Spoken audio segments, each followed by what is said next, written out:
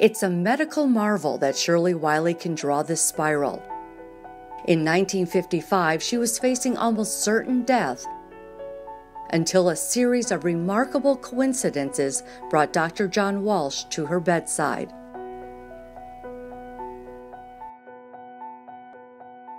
What did she look like when you first met Shirley? A mess.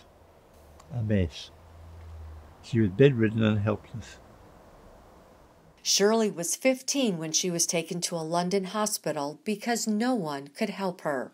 I was shaking, I was falling over, couldn't walk, couldn't do anything for myself. Her neurological problems were caused by a rare genetic condition called Wilson disease that allows copper, an essential dietary mineral, to accumulate in the liver and brain, causing fatal copper poisoning. This film from the 1980s shows the devastating consequences of untreated Wilson disease. So when was the first time you heard about Wilson disease? I had a Fulbright fellowship to the States, 54-55. I was working with Charlie Davidson, who was a liver doctor, and we were asked to see a Wilson disease patient who'd gone into liver failure. They couldn't help the patient then, but crossing the bridge from Boston City Hospital back to Thorndike Laboratory, Dr. Walsh had what he calls an inspiration. On the way back, I said to Charlie Davidson, you know, what this chap really wants is penicillamine. And Charlie Davidson said, what's that? I discovered this new amino acid which had never been seen in human urine before. Dr. Walsh had previously discovered penicillamine in London during the early 1950s while studying lab samples from people who were given the antibiotic penicillin. And then it was just put in the memory bank as an interesting observation of no particular importance.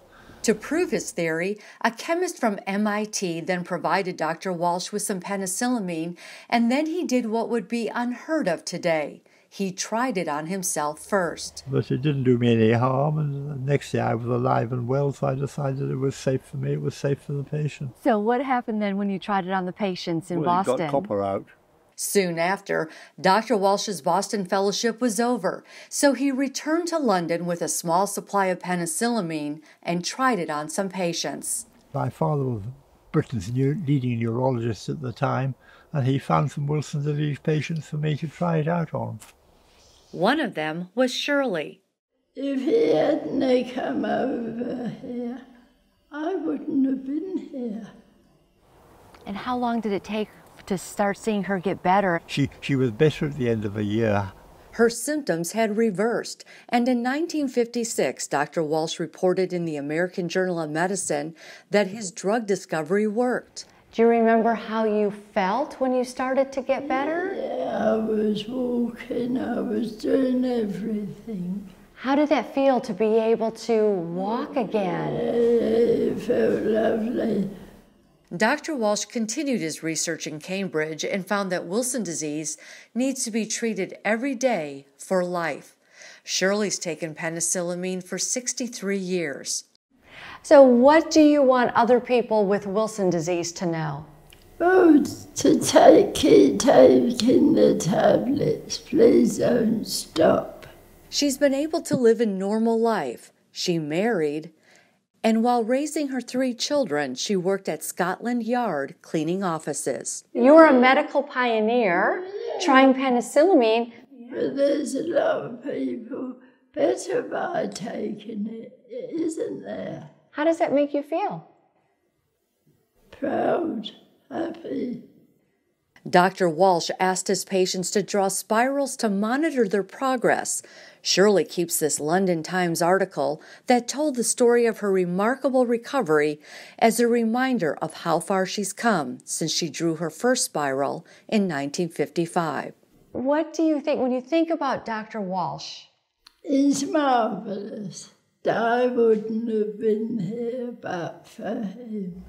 Well, I think it is a remarkable series of coincidences that all worked out well. The coincidence that I discovered penicillamine, which was a coincidental discovery, the discovery that we saw patients with Wilson disease, and I realised that penicillamine might work, and the coincidence that I was able to get some, and that it was able to show that it did work.